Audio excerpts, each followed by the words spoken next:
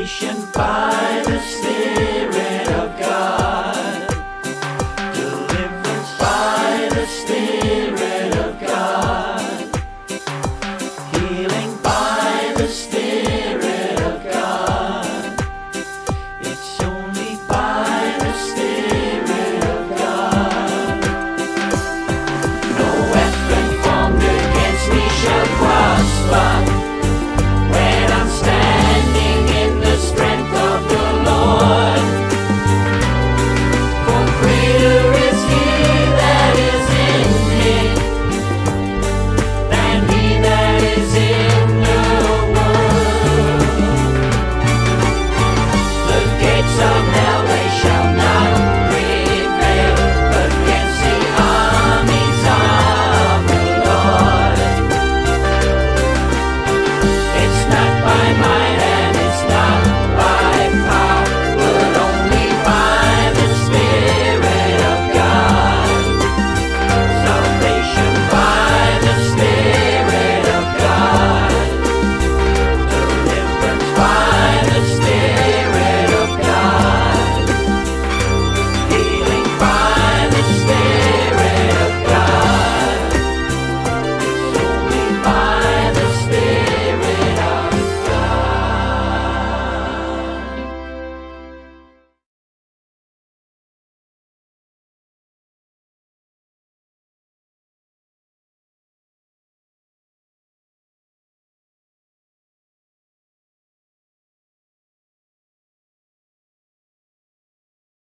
Okay, this is part 2 of We Wrestle Not with Flesh and Blood, but with Principalities and Powers of Darkness in Heavenly Places. And I thought that I could do this in 2 weeks, but I can't. So it'll probably be another 2 after this, just to conclude this whole concept of what it is to wrestle with principalities and powers of darkness. Many people don't understand this. Many Christians don't understand the spiritual battle that we are in. You know it and I know it. The biggest problems in our life began when we got born again, because we were translated out of the kingdom of darkness into the kingdom of God's dear Son. Now we're a threat to the devil, and he doesn't like that. So we need to appreciate this battle that we're living in. And I want to just quickly recap on some thoughts from last week. We went right back. If you want to understand the kingdom, you've got to go all the way back to Genesis chapter 1, verse 1, the creation. And we looked at the scripture that says, God commanded the man to say, of every tree of the garden you may freely eat, but of the tree of the knowledge of good and evil you shall not eat. For in the day that you eat of it, you shall surely die. There is the beginning of mankind's problems. They disobeyed God. Okay? I don't think I need to dwell on that. You get that, okay? The problem started when Adam disobeyed God, and he fell from grace, and the Bible says that in that day you shall surely die. We know that Adam did not die physically, but he died spiritually in his relationship with God. God came looking for him, God still loved him, etc., etc. But something had happened to Adam that caused him to hide from God. And the problem started when the serpent said to the woman in Genesis 3:4, you will not surely die. So here you've got God on the one hand saying, if you eat it, you're going to die. And you've got the devil over here saying, no, you won't die. Does that sound familiar? Do you get a little voice in your head telling you, you're okay, you're okay?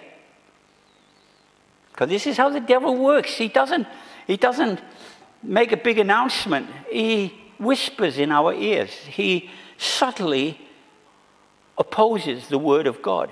And that's exactly what Adam did. It brought destruction on the human race. And in Romans 8, 12 to 13, Paul wrote, therefore, brethren, we are debtors, not to the flesh, to live according to the flesh. For if you live according to the flesh, you will die. You won't die physically, but you will die spiritually if you walk according to the flesh. But if by the Spirit you put to death the deeds of the body, you will live. And here is the difficulty of our walk with God. Putting to death the deeds of the body and the mind. That's this where the battle lies.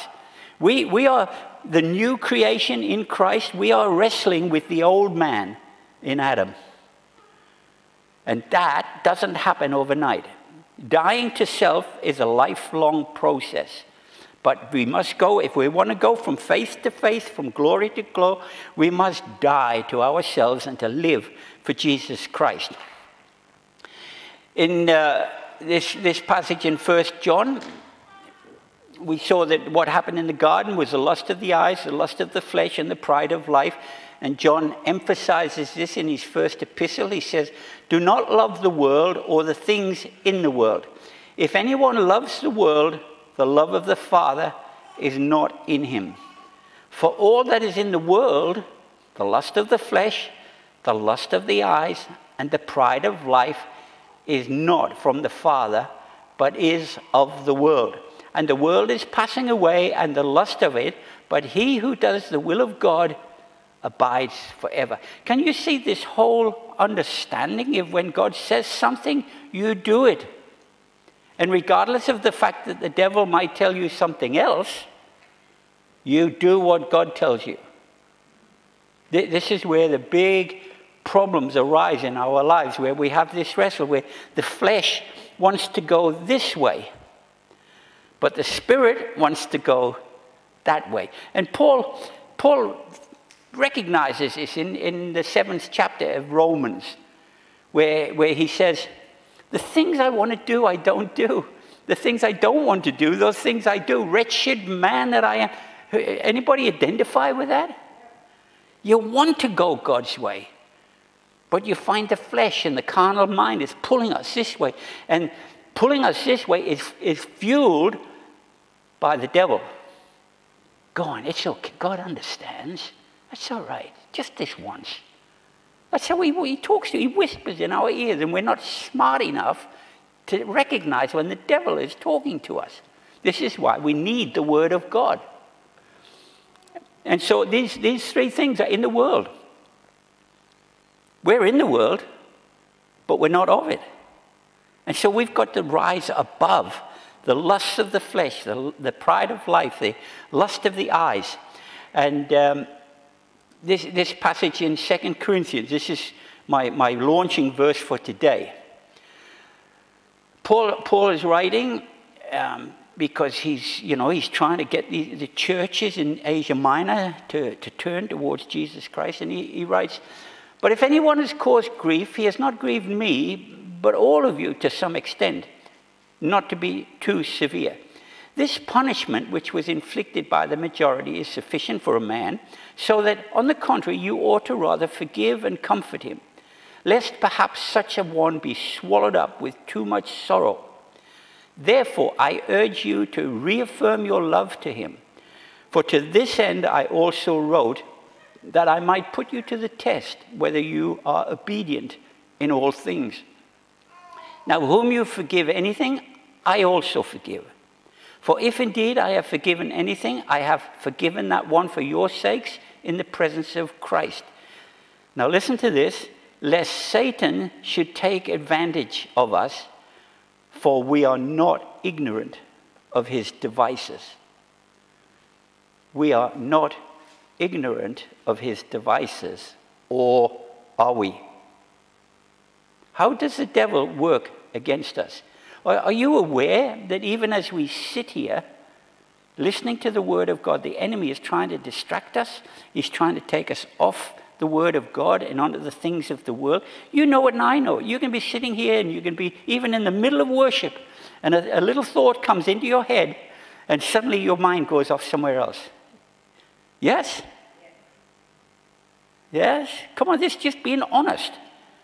And this is how the devil works against us. He gets into our head. What's that, Dolores? So the Bible tells we're not ignorant of his devices. We need to know how the devil works. You know, last week was just setting up the principle for the two kingdoms that are at war with one another, the kingdom of God and the kingdom of darkness. We are in the middle of this battle. And unfortunately, our bodies, our carnal mind want to live in this world, but our spirit desperately wants to live in this world and obey Jesus Christ. And it's a battle. It's a battle that we all experience. And we have to overcome the temptations that come against us, the forces that pull us or try to pull us away from God. We have to acknowledge it. We're not ignorant of his devices. We should be aware of how the devil lies to us. He whispers in our ear and he tries to pull us away from God. How many of you believe that you are a real problem for the devil? You know, we think the devil's a real problem for us. No, we're a real problem for the devil. He doesn't like us. Doesn't like the fact that we bear the name of Jesus Christ. And we have the power and the authority of his shed blood and the power of the Holy Spirit working through us. You know, the devil has fooled us into thinking that he's some terrible, evil power that will just overwhelm us. Yes, he is a terrible, evil power, but he does not overwhelm us if we know who we are in Jesus Christ. We must know, because I'm telling you right now, times are coming, I don't know how far away, but when there's going to be manifestations of demonic power.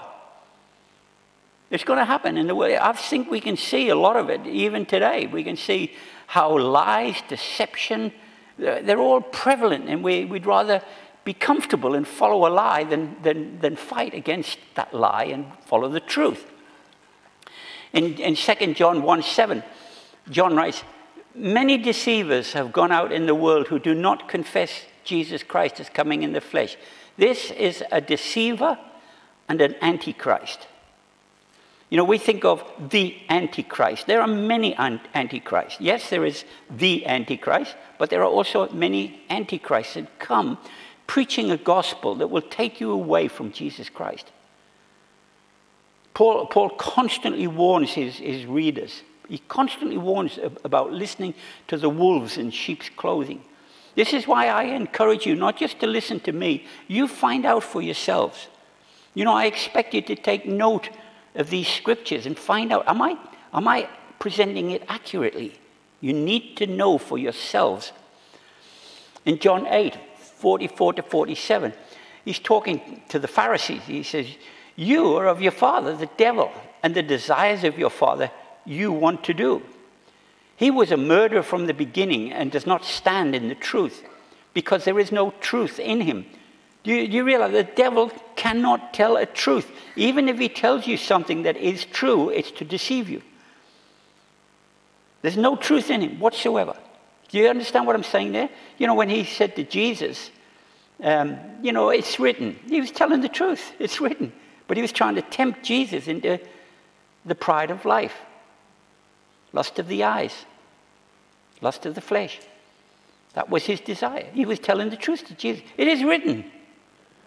And Jesus knew his word. But it's also written. This is why we have to know the word of God. This is why we've got so many different doctrines in the church today. Because people would follow a particular doctrine rather than read the Bible for themselves and piece it all together and realize who we are in Jesus Christ. People ask me, "Are you a Calvinist, an Arminian, Catholic, Protestant?" I said, "No, none of the above." "Oh, Seventh-day Adventist, Jehovah's Witness?" And they'll list, no, none of the above. I said, "What are you then?" I said, "I'm a child of the living God. I belong to the church of Jesus Christ. I'm part of the body of Jesus Christ." That's who we have to see ourselves as. We're not Pentecostals. We're not this, that, or the other. We're children of the living God, and we should be feeding on his word. So he says there's no truth in the devil. When he speaks a lie, he speaks from his own resources. For he is a liar and the father of it. The devil is going to come whispering in your ear. He won't tell you any truth. So you need to be able to discern that little voice It comes into your head. That's why the Bible says so much about the mind, casting down all vain imaginations and every high thought that exalts itself above knowledge of Jesus Christ. Bring your mind into captivity. Set your mind on the things above. Let this mind be in you that was also in Jesus Christ. The Bible says so much about the mind because it's where we formulate what we're going to do and what we're going to think. Somebody once said, if you think about something long enough, you'll do it. You'll do it. So you've got to be careful about what you're thinking. And in verse 45, he says, but because I tell the truth, you do not believe me. Which of you convicts me of sin? If I tell the truth, why do you not believe me? He who is of God hears God's words. Therefore, you do not hear because you are not of God. Remember when Pilate was confronted with Jesus' comment, you know? And he tells Pilate who he is virtually. And Pilate says, oh, what is truth? What is truth? And so we want our own truth. Our own truth is inadequate. We will do what's right in our own eyes if we just want our truth, what suits me. We need the Word of God. I think whatever happens in these last days, the body of Jesus Christ has got to get back to the Word of God. This is our roadmap to heaven. And he says, he who is of God hears God's word. And he says to you do not hear because you're not of God. But it's very important. You know, I'm aware of this. When I share these messages, I'm aware that you've heard, you know these scriptures. You know. But somebody once said, repetition is the best teacher. We need to keep hearing. You keep hearing the world all the time. You remember that song by Skyhooks? Horror movies right there on your TV? And he was talking about the 6:30 news. Because they give us nothing but disaster. They give us nothing but the bad news. Well, we're preaching the good news. This passage in Hosea, which I think most of you would know, was the passage of scripture that God spoke to me when I was just a young Christian. And he said, my people are destroyed for lack of knowledge. And if that wasn't bad enough, he goes on, he said, because you have rejected knowledge, I also will reject you from being a priest for me. I think that is tragic, because you've rejected knowledge. You know, the Bible, the scriptures have got everything in it that pertains to godliness and life. Everything. But how much attention do we give the Word of God?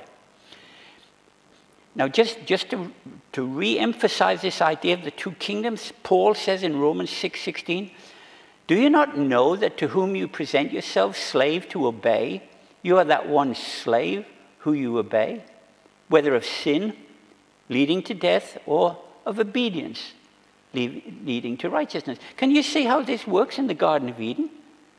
Sin led to death. All he had to do was obey one commandment. God gave him everything except this one thing. There's just one thing. Don't eat from the tree of the knowledge of good and evil. For in the day that you eat it, you will surely die. And so we have a choice to make. Are we going to follow the truth, or are we going to follow the word? The world, sorry, the world. The word, the world. The difference is L. With an H-E-L-L. I just thought of that. Yeah, that's quite good.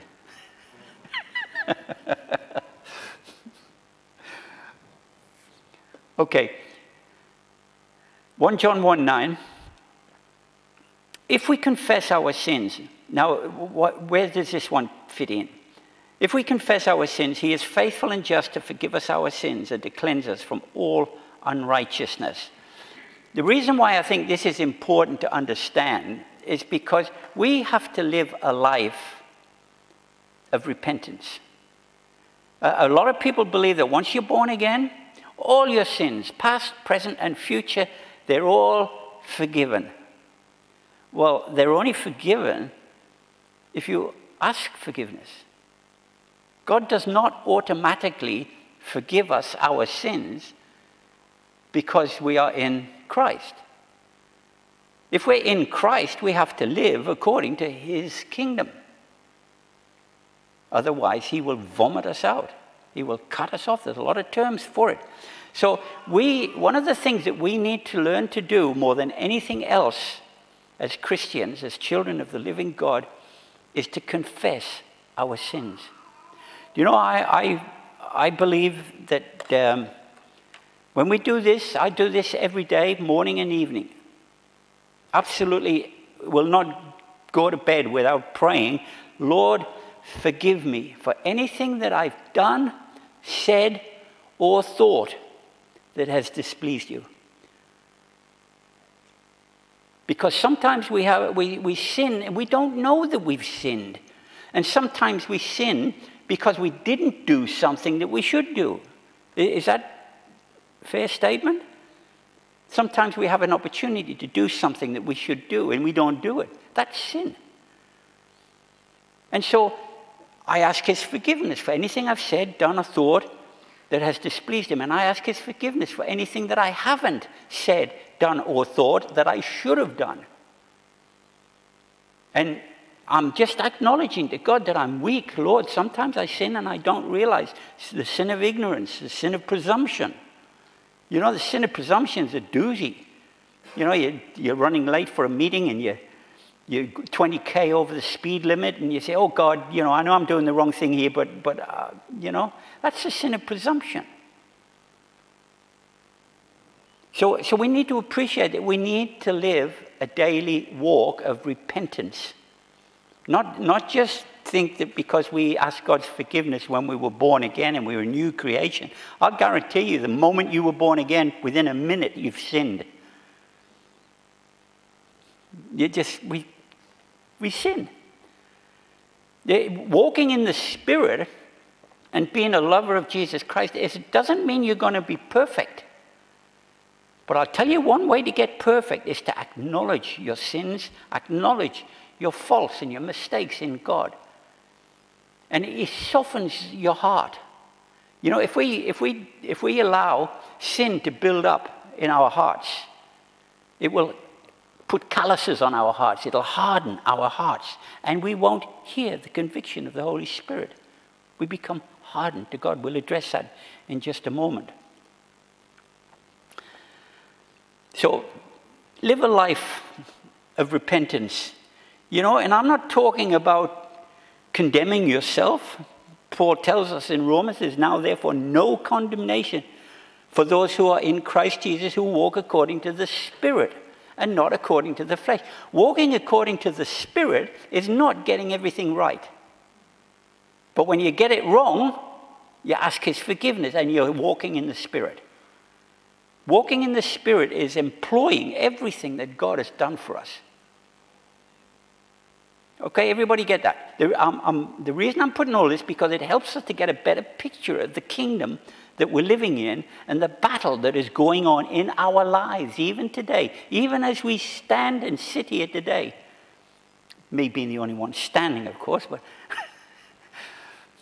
But can you see the purpose of this? If we don't understand the kingdom, we will live carelessly. A passage of scripture in Hebrews chapter 2, 1 to 3, where it says, therefore give the more earnest heed to the things you've heard, lest you drift away. We need to live for God. We need to live for Jesus Christ. We need to die daily. You know, if Paul, when he had his conversion, if that was it, if that was his guarantee of heaven, why does it say that he has to die daily? He said, I die daily. It's a battle. The things I want to do, I don't do. Things I don't want to do, those things I do. Wretched man that I am. He understood the battle. If he was here preaching you today, he said, I understand, guys. It's a battle. It's a war. And it's a tough. And the devil doesn't play according to the rules. And he plays dirty. And we need to understand that. So we need to be constantly cleansed, and we need to be constantly praying to God, setting our mind on the things above. We need to constantly be reading the Word of God. Remember the first message of this year? The 3 things that we need to say, I'm going to improve in the reading of the Word of God, prayer, and renewing the mind. I tell you, if we fix our mind on those 3 things for this year, coming year, I'll tell you right now, next Christmas we'll be different people. We'll be different people. You cannot commit to the Word of God. You cannot commit to praying. You cannot commit to renewing your mind and stay where you are. So take it from the Scriptures. Don't just listen to me. 2 Timothy 3, 1-9. Paul here describes what it's going to be like in what I believe are the end times, the last days. I think we're in those. We've got to realize the signs are all there. Signs are all there. And Paul writes this, he says, but know this, that in the last days, perilous times will come. Now listen to this description and tell me whether you can identify with it. He says, for men will be lovers of themselves, lovers of money, boasters, proud, blasphemers, disobedient to parents, unthankful, unholy, unloving, unforgiving, slanderers, without self-control, brutal, despisers of good, traitors, headstrong, haughty, lovers of pleasure rather than lovers of God. And listen to this, having a form of godliness, but denying its power. That's called self-righteousness. We can only be the opposite to those things if we have the power of the Holy Spirit living within us, if we yield to the Holy Spirit. Now, if you were to have a look at all those attributes there and say to yourself, okay, well, these are the things that the world are emphasizing. So I've got to be the opposite. If I want to be Christ-like, I've got to love others, not love money. You know, money is not evil. It's the love of money that is the root of all evil. So money in itself is not evil. It's how we use it. But don't love it. Don't love it. Are we a boaster or are we humble? Are we proud or humble? Are we blasphemers? Are we holy? All these things that Paul says, this is what it's going to be like in the end times. All those things, we have to be the opposite. So, you know, I could preach for a few weeks on these elements, but it's up to you. You've got to look at these things. And are you a despiser of good? Oh, of course not. But do you pursue righteousness? You know, we've got to look at passages of Scripture like this. In verse 5, when it says, having a form of godliness, but denying its power. And from such people turn away. For this sort are those who creep into households, make captives of gullible women, loaded down with sins, led away by various lusts, always learning and never coming to the knowledge of the truth. Don't you think that's tragic? Forever learning, but never coming to the knowledge of the truth. And I want to tell you right now, there are Christians all over this planet who are learning, but never coming to the knowledge of the truth. Who is the truth? Jesus Christ. They have a form of godliness, like the Pharisees. They had the robes of righteousness. And so we need to appreciate. We need to appreciate it's not just being a reader of the word, you've got to be a doer of the word. Jesus said to the Pharisees, do what they say, but don't do what they do. That's where we get the term hypocrite from. We don't want to be hypocrites. If we're going to be children of the living God, we've got to live like children of the living God, and we've got to examine ourselves, test ourselves, prove ourselves. Do we not know ourselves as to whether we're actually in the faith? I don't want to be one of those that have a form of godliness but deny the power. Where does the godliness come from? It's got to come from the Holy Spirit, not from my own resources. So in verse 8 he says, Jannes and Jambres resisted Moses. So do these also resist the truth. Men of corrupt minds disapproved concerning the faith. But they will progress no further, for their folly will be manifest to all, as theirs was also. In James, now listen to this, listen to this.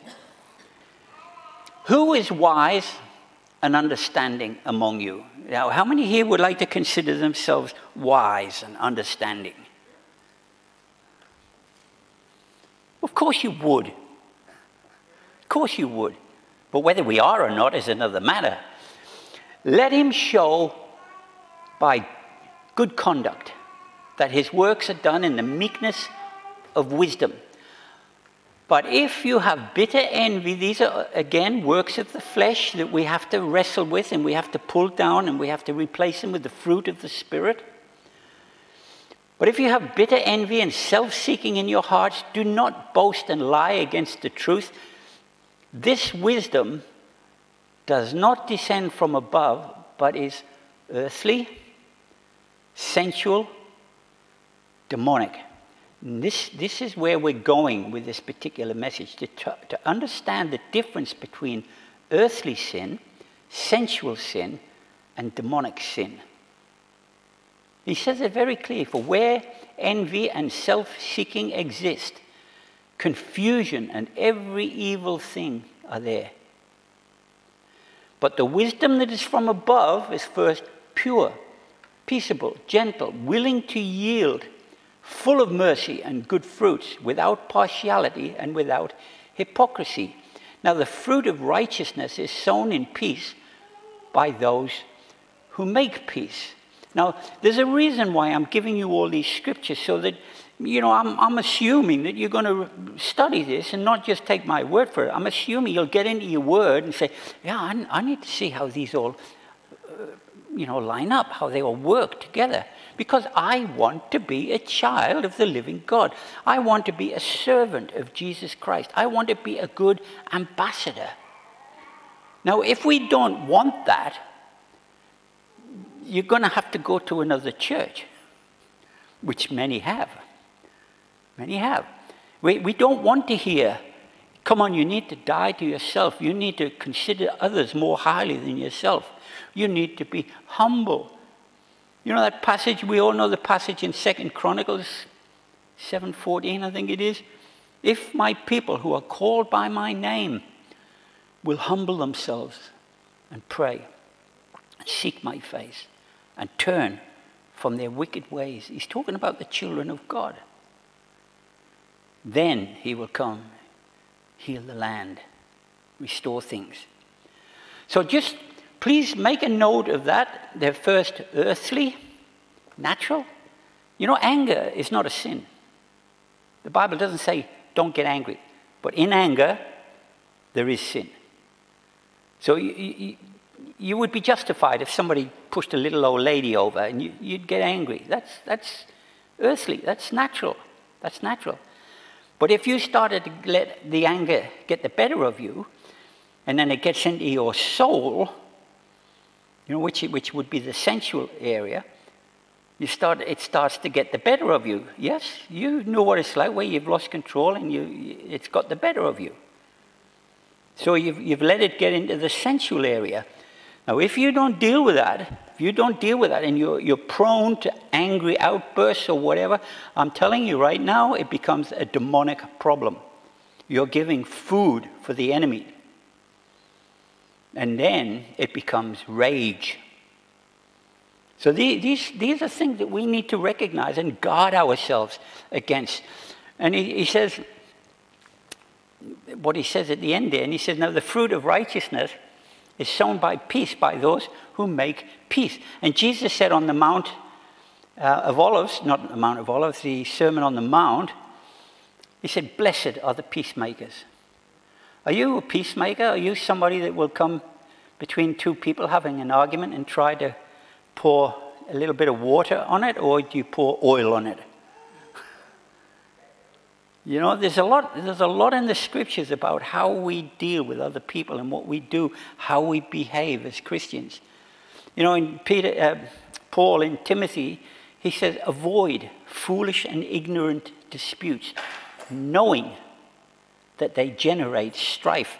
If you get into and we look at this next week, if you get into a foolish and ignorant dispute, you have just been taken captive by the devil to do his will. That's how the devil works. You know what it's like. When you have an argument with somebody, all you're interested in is showing that you're right. Yeah? Or is it just me? Come on, you know it. If you get yourself drawn into an argument, you want to have the last say. Yes? That's the last I'm saying about this, except. And then you just got to tag a little bit on the end. You've just been taken captive by the devil to do his will. The fruit of the Spirit is gentle, it's peaceable, willing to yield. I would rather lose an argument and keep a friend than win an argument and lose a friend. Winning an argument shouldn't be an issue. You shouldn't be in the argument in the first place. You understand what I'm saying, yes? Yeah. And in Hebrews, the writer says, do not harden your hearts as in the rebellion. You know what I was saying before? If we keep sinning and we don't repent, our heart gets harder and harder until we can't hear the conviction of the Holy Spirit. As in the day of rebellion, the day of trial in the wilderness when your fathers tested me. They tried me and saw my work for 40 years. Therefore, I was angry with that generation and said, they always go astray in their hearts and they have not known my ways. So I swore in my wrath, they shall not enter my rest. Beware, brethren, lest there be in you, any of you, an evil heart of unbelief in departing from the living God. If we know the word of God that says be peaceable, be gentle, be loving, be kind, all the attributes of the Holy Spirit, if we know that and we go against that and we allow ourselves to get drawn into an argument or we get angry or we're thinking bad thoughts, you've just listened to the lies of the devil. I'm telling you right now, that's the work of the devil. You know, people think because they don't see demons in the, floating around or whatever, they think they're not there. They're there all right. They're whispering to us. They whisper in our ear, go on. You give them a piece of your mind. You're right, and you need to prove that you're right. Come on. Yeah? Yeah? Kevin's going.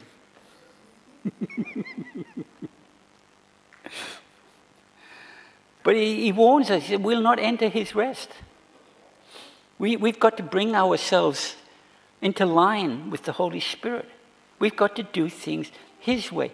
You know, yes, it's hard. It is really hard. But I would rather just yield and keep my relationship with God intact.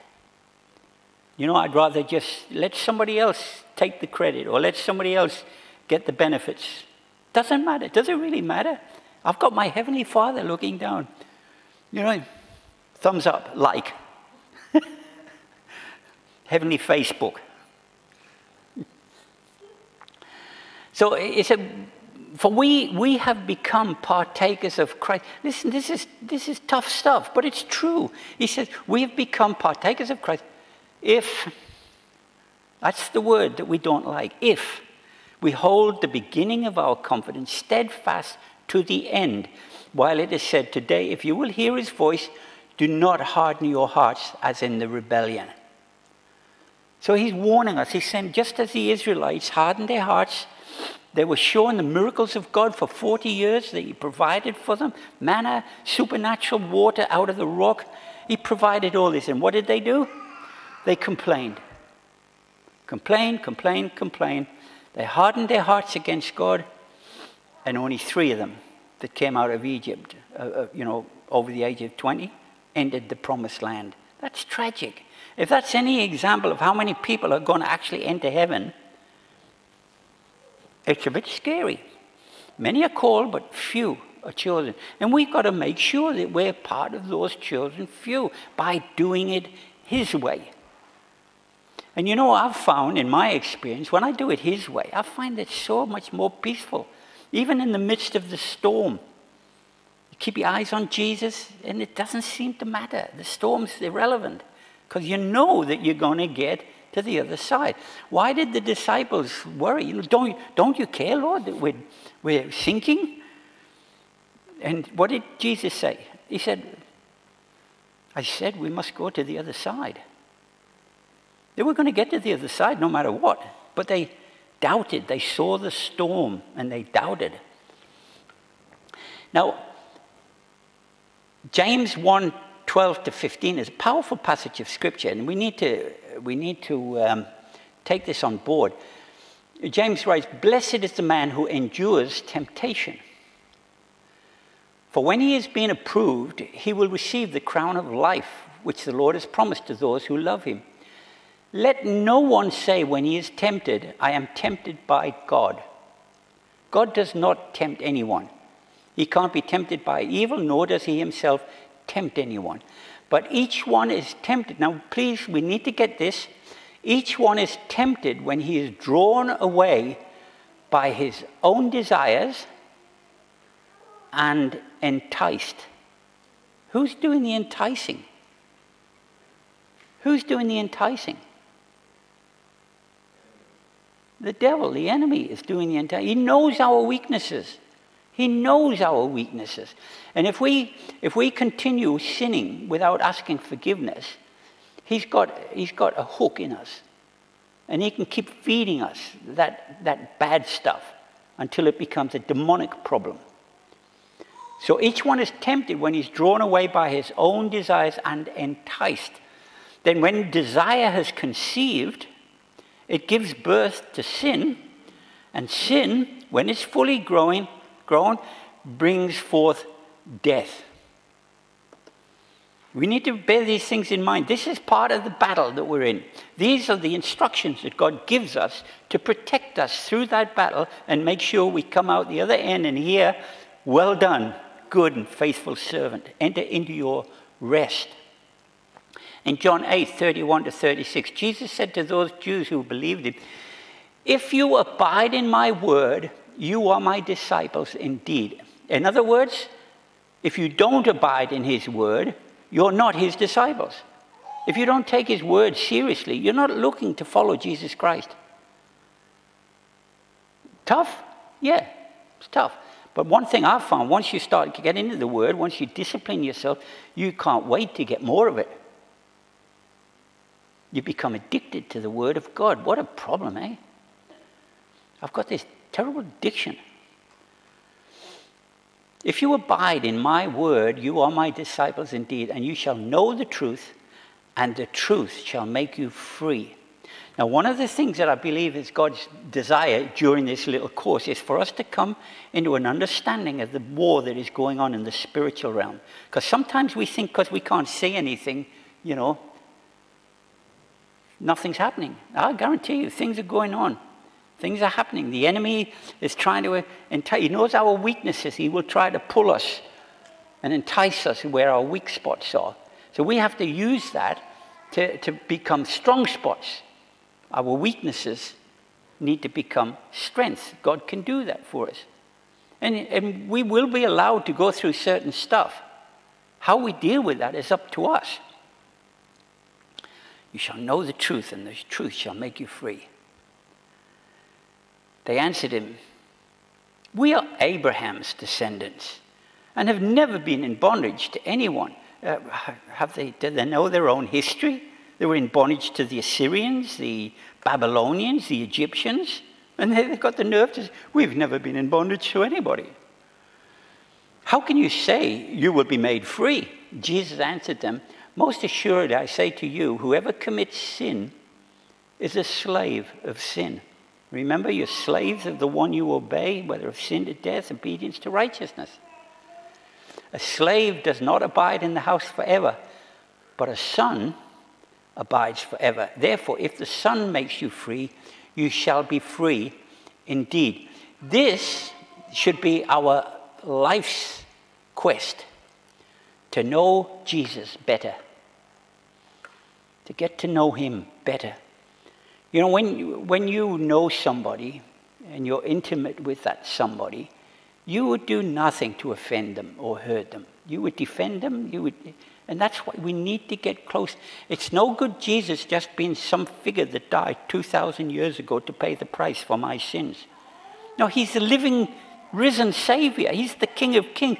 You know, at Christmas time, I hate when we celebrate Christmas with a little baby in a manger. You know, I just, it's nice, yes, it's traditional, but I don't like it because I serve the risen King who reigns and rules in heaven. This little baby would you like it if they celebrated your birthday that way? Come out with all these baby photographs, you know? So James comes up with the answer. In James 4:7-10, he says, therefore, submit to God, resist the devil, and he will flee from you. Okay? So what comes first? Submit to God. If you try resisting the devil without first submitting to God, he'll eat you alive. He will eat you alive. Submit to God, resist the devil, and he will flee from you. Draw near to God. Who has to do the drawing? We draw near to God, and he will draw near to us. He's a rewarder of those who diligently seek him. You know, when the scripture says, if I be lifted up, Jesus said, if I be lifted up, I will draw all to myself. He's done his work. Now we have to draw nigh to him. It's like I don't like to put it this way, but it's like a game of chess. He's made his move. Now we had to make our move. Now he come a little bit closer, and we come a little bit closer.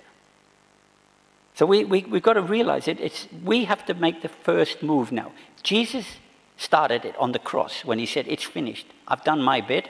The rest is up to you. We draw near to him. We ask his forgiveness. He forgives. We repent, and we're born again. Now it's a life of obedience to Jesus Christ. Whether we like it or not, nobody is their own person. You're either in the kingdom of God or you're in the kingdom of the devil. You're for him or you're against him. There's no in-betweens. So we have to decide, who am I going to serve? Who am I going to serve? So submit to God, resist the devil, he will flee from you. When you start obeying God, when you start to do things God's way, the devil doesn't want to know you.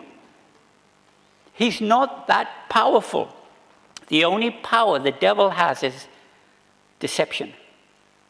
He gets in your ear, he will try to convince you of something, and if you know your word, you'll discern that's not God.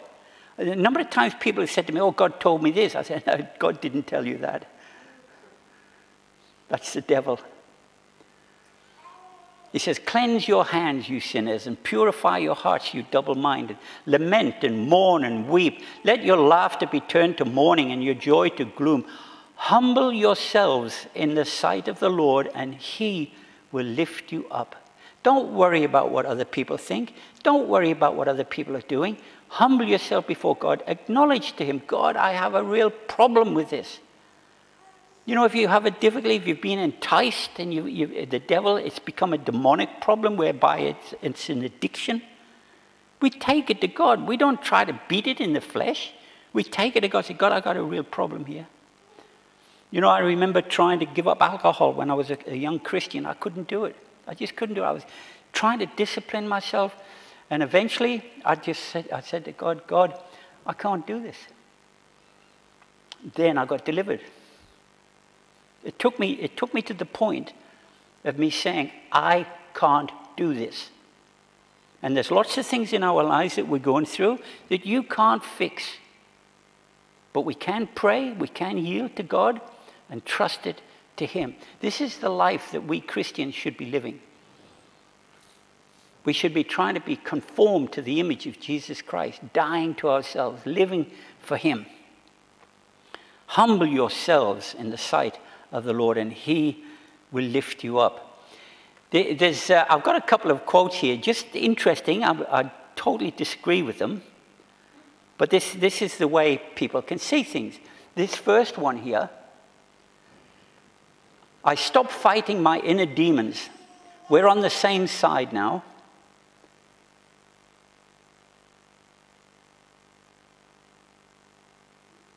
Can you see that? I don't fight my inner demons anymore. What has he done? He's yielded to them. There's no fight anymore. And sometimes, I want to be careful here because it's not always so, but we need to learn to discern. Some people can say to you, oh, I have a real peace about this. And you're saying to yourself, how can you have a peace about that? But they've just simply yielded to it, and they've decided that they're going to do it no matter what. So the demon gets off their back. And they feel comfortable. And because they feel comfortable, they're not feeling this pressure anymore. They think it's God.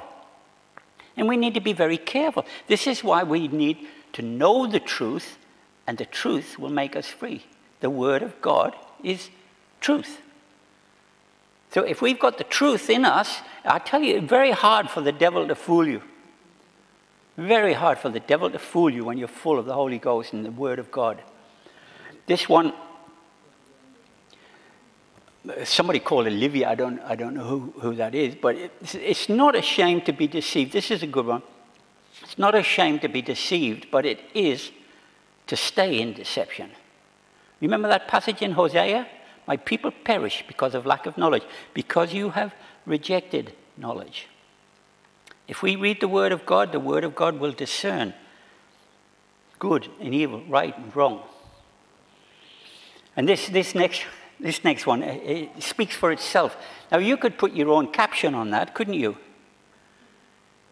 You could say, I know what's true, but I don't want to hear it. You know, like A Few Good Men with, what's his name?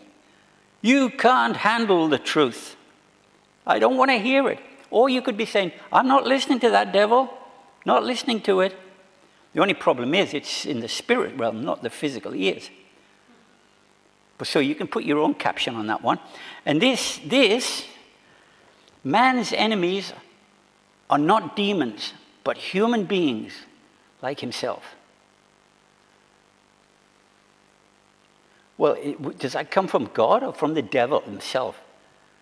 We wrestle not with flesh and blood, but with principalities and powers of darkness in heavenly places. A total contradiction to the Word of God. And yet people will read that and apply it to their lives. This is the devil. That's how powerful the devil is for a born-again believer that knows his Word and has a relationship with Jesus Christ. Get behind me, Satan. You're not mindful of the things of God. You know, you don't have to yell at spirits. You have to exercise authority. Now, next week we'll go into some practicalities as to how these demons actually work, because they are real. In the Western materialistic society, we don't like to think that there are actually real spiritual beings that go around influencing people. But they are. If you want to believe the Bible, if you want to know what's going on in life and why you've got this battle between good and evil, you have to understand there is an enemy. But that's how powerful he is. Get off my back. Get off my back. The hard part is to recognize it. And we're going to, next week, I'm going to try to show you how you can recognize when a demon's at work and what sort of demon it could be. Because one thing that I've found in my experience that the demons are very, very legalistic. If you've got a specific demon working against you, and if you cast out a demon that is not its name, it won't go. Simply won't go, because you're not talking to him. They are very, very legalistic. And therefore, we need to be able to discern. You know, discernment of spirits is one of the gifts of the Holy Spirit. We should be able to discern what spirit is at work.